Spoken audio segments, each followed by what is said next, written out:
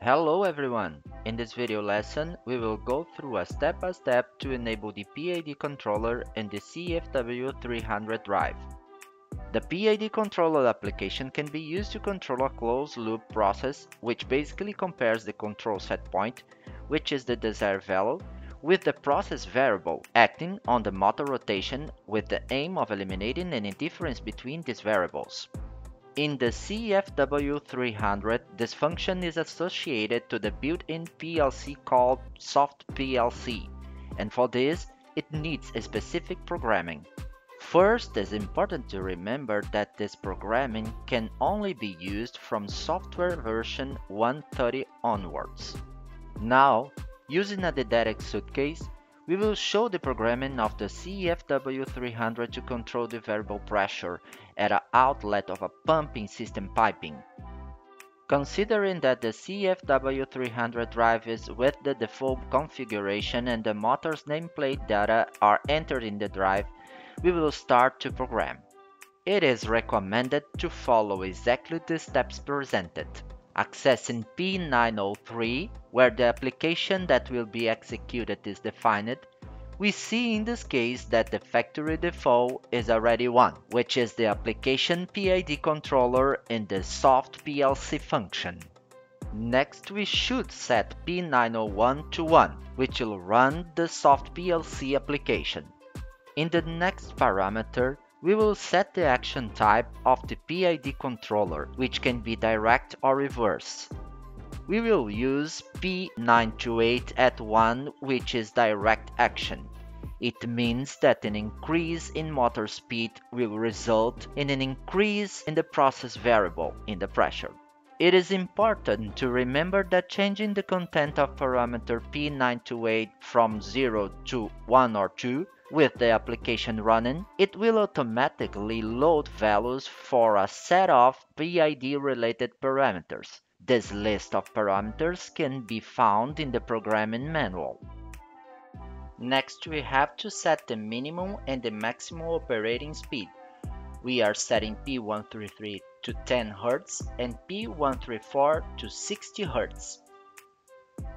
From now, we must set the operation mode by accessing P220. For this example, we will keep it at 0, which is the local mode only. Next, P221 at 12, which sets the speed reference to local by the soft PLC. Put parameter P224 at 1, DIX. This means that the run-stop command will be through one of the digital inputs.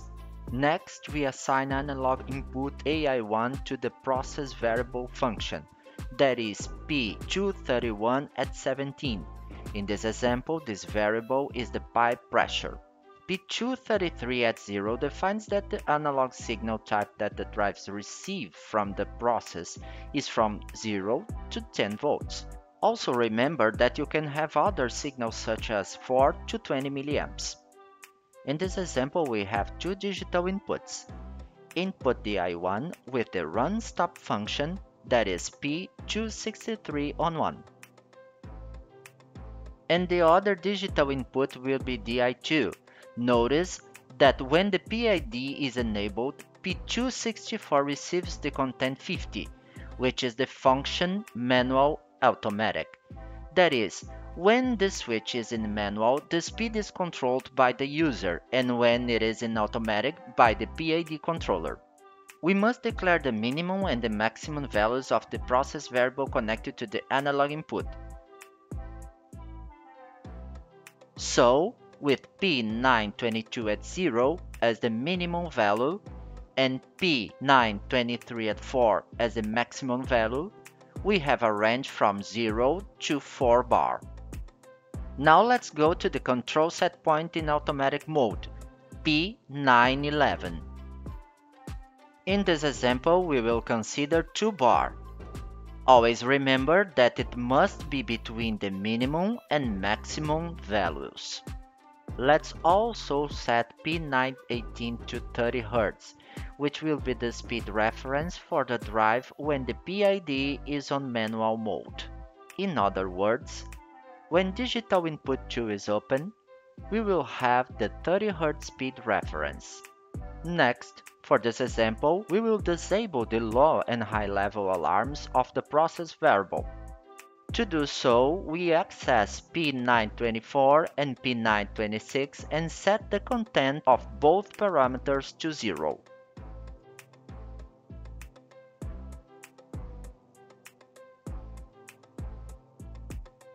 After programming the drive, we are simulating a pumping system.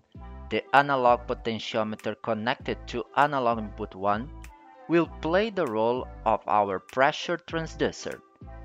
That, in a real case, is installed in the pump's output pipe.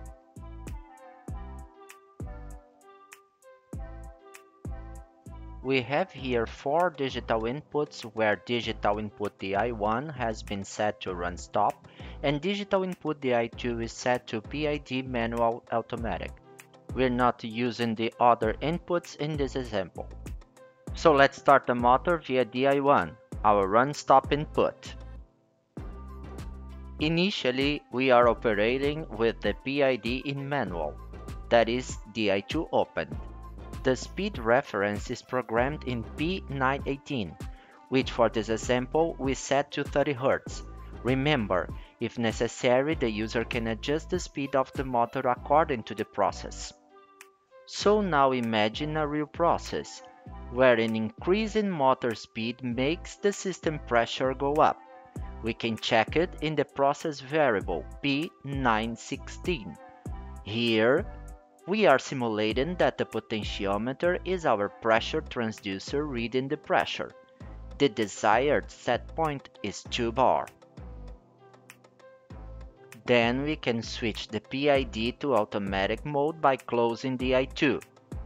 As the desired value P911 is equal to the value measured at P916, the motor speed remains the same in P917, where it displays the output value of the PID controller in percentage.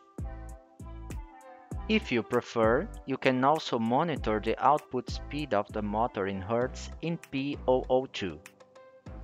Assuming now a real process where the pressure measured in the system, which is the process variable, drops from the desired value, observe that an increase in motor speed takes place. This increase in motor speed causes an increase in the system pressure. The pressure is increased until we get the desired value equal to the measured one. Once again, if the opposite condition occurs, in which the measured pressure exceeds the desired value, the drive will slow down the motor.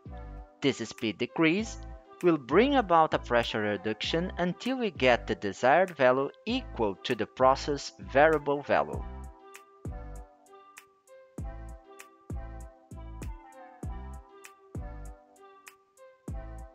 In our demonstration, we kept the drive default adjusted gains, but it is important to highlight that adjusting the PID gains is a process that requires some attempts to achieve the desired response time. In the drive programming manual, there is a chapter related to the PID where values of gains for more types of variables are suggested. This was the control connection made in our example, where we use DI1 as run stop and DI2 as manual automatic.